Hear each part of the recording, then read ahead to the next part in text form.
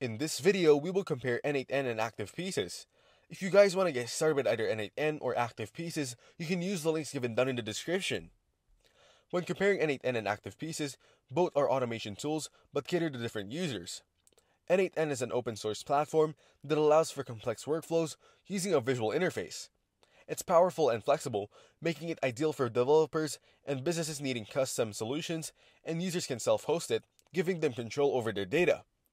N8N offers several pricing plans: a starter plan at $20, a Pro plan at $50, and an enterprise plan for larger organizations. ActivePieces focuses on simplicity with a drag-and-drop interface that enables users to create automations quickly. It's designed for small businesses or individuals who want an easy-to-use solution without technical skills.